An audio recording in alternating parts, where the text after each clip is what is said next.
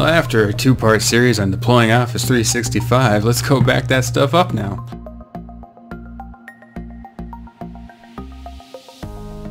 Welcome to another video from TD Sheridan Lab.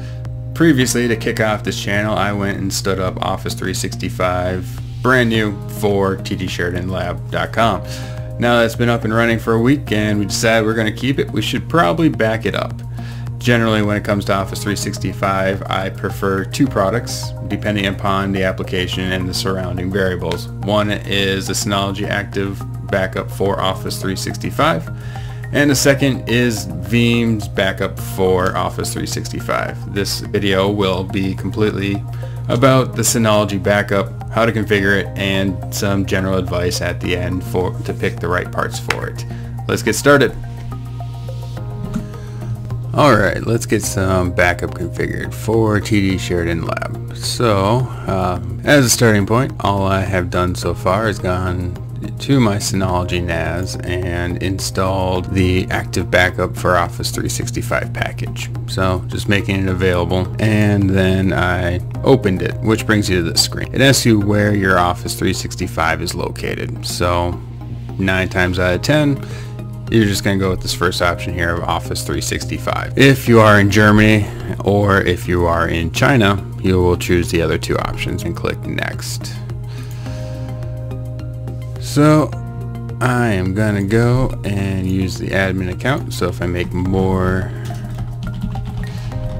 mailboxes in the future, I don't have to mess with permissions. And since we are configuring OAuth for authentication, let's do it at the top level instead of tied to my individual user login. Just for a point of clarity on here, on the original screen, it says, hold on.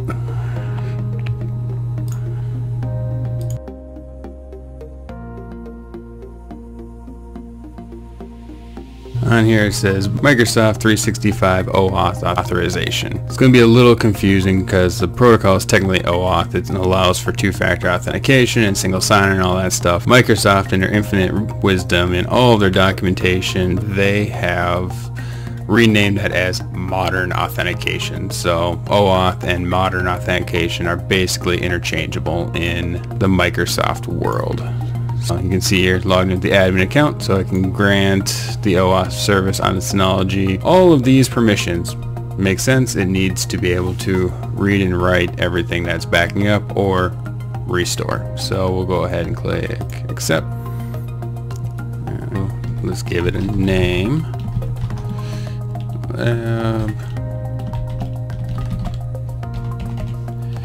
Backup. Destination share. Let's just do that one. If you only want to back up certain accounts, you can, or just email versus archive or contacts, click and choose what you want or don't want. Realistically, this is an archive backup, so generally you want to archive everything in this type of situation. So I'm just going to leave the default as is. If you create new users, you don't have to come back in here and add them to the job. And one thing to point out right now is Synology Backup for Office 365 supports basically everything in Exchange, so mail, contact, calendars, and OneDrive. It currently does not support SharePoint, but that is in beta right now. So if you need to back up SharePoint, it will be soon. I don't foresee it taking that long because this does support OneDrive, and the back end for OneDrive is SharePoint. So it's one of those just kind of taking it that next step in their backup software to have that all work. And let's take a look at this one, and I'll checkbox that just in case this grows, and I want to allow users to log into the Synology to do their own restores. In this case, it doesn't matter because it's just me, but from a business perspective, you may want this or you may not. It kind of just depends what the company's current IT setup is and permissions and roles, all that fun stuff. Click next. Alrighty, so we can run this continuously, we can do it manually, we can schedule it.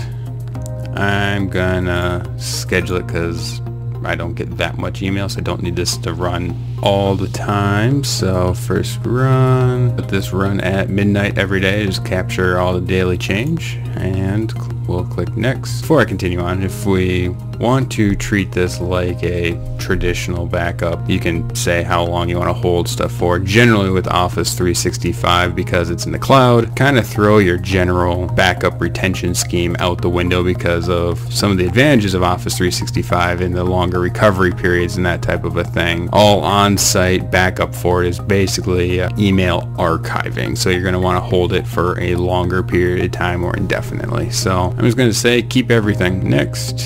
Give you a little summary here and apply. Let's run the backup now. So this is queuing it all up while that's thinking here and downloading. Right now let's just take a quick peek at my OneDrive.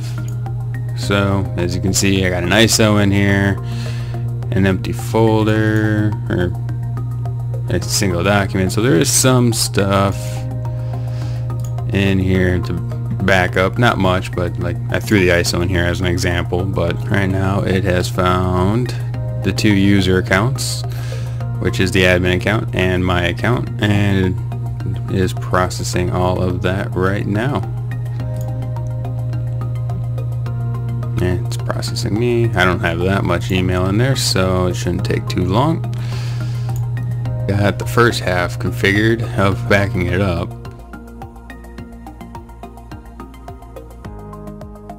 Let's say I accidentally deleted this Ubuntu Live CD and it was super important, so instead of just re-downloading it, I need to recover it. Like, let's just say it was a presentation or something like that that was super important, and I spent tens of hours just building up this huge presentation.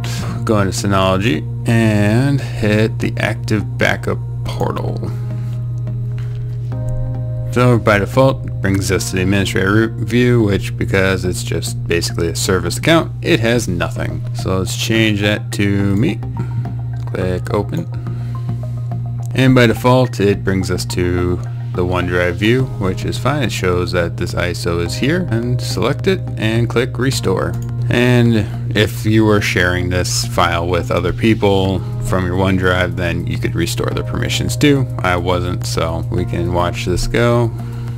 Basically, it's going to go and upload this back to Office 365, and I probably should have chose a smaller file for this, but oh well, it's moving right along. But just for sake of brevity, I will pause this until it is complete, since it is almost a gig in size. After 5 minutes, it restored the entire 800 meg ISO image back up to my OneDrive account. So if we go over here, it's in this restored folder, which then in turn I can just move it to where it was beforehand.